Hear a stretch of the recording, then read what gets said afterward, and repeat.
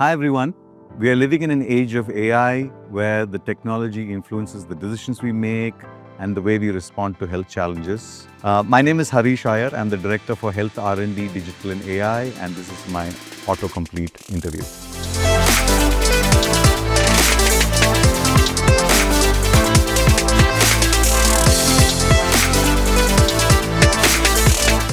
Hey AI, what's my first autocomplete question? Hello, Harish.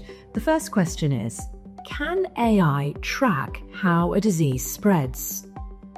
Absolutely. With data coming in these days from hotspots, from hospitals, from the ground, AI is able to correlate and connect and analyze the data and help public health authorities understand how a disease could spread. So what's my second question?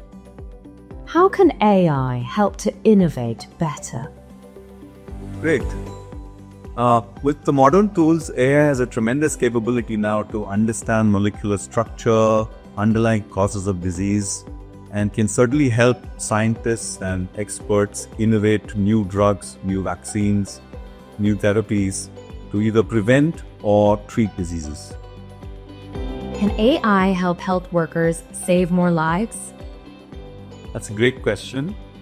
We believe AI can provide support to frontline workers in the routine tasks they have to perform, help them plan their days better, help them respond to communities better, and overall be a great asset to public health.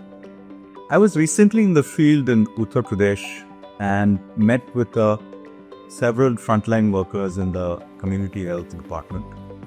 And they were looking at how they could use AI in supporting women who come in with high-risk pregnancies.